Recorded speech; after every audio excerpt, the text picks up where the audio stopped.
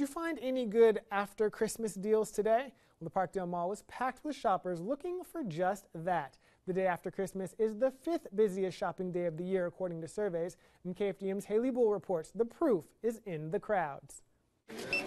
You seem to get a lot more for the money. So. A lot of sales going on today. Early Christmas presents for next year. Wall-to-wall crowds at Parkdale Mall. Half of Beaumont's in here. Looking for after Christmas sales. Are you guys finding good sales today? Yes.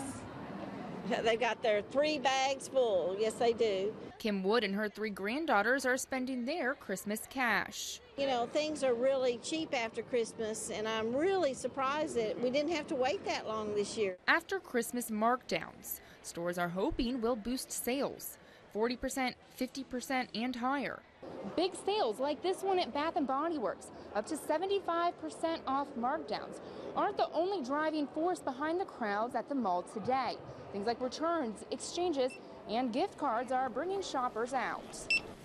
My boys, they got gift cards and money for Christmas and needed to come exchange some things. Christy Curtis is shopping with her family. They're antsy. The money's about burning a hole in their pocket. So Antsy shoppers and travelers. Larry Ketcherside is visiting from Louisville with his 2 sons. We've been traveling quite a bit, and they wanted to spend some time doing something together, and he wanted to build a bear, so we got that mission taken care of today. Mission accomplished for Ketcherside